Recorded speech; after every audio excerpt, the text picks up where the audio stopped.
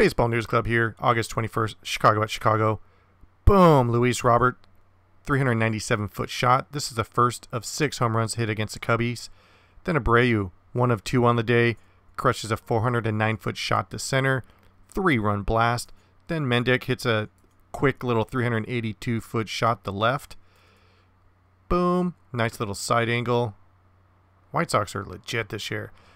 And then Grandal, how about a 441-foot bomb?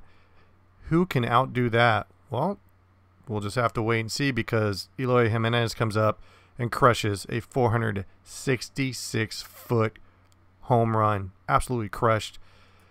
Here it is again. And then finally, Abreu gets a pitch, a little chin music, and then the very next pitch, redemption. Boom. How about a 452-foot bomb?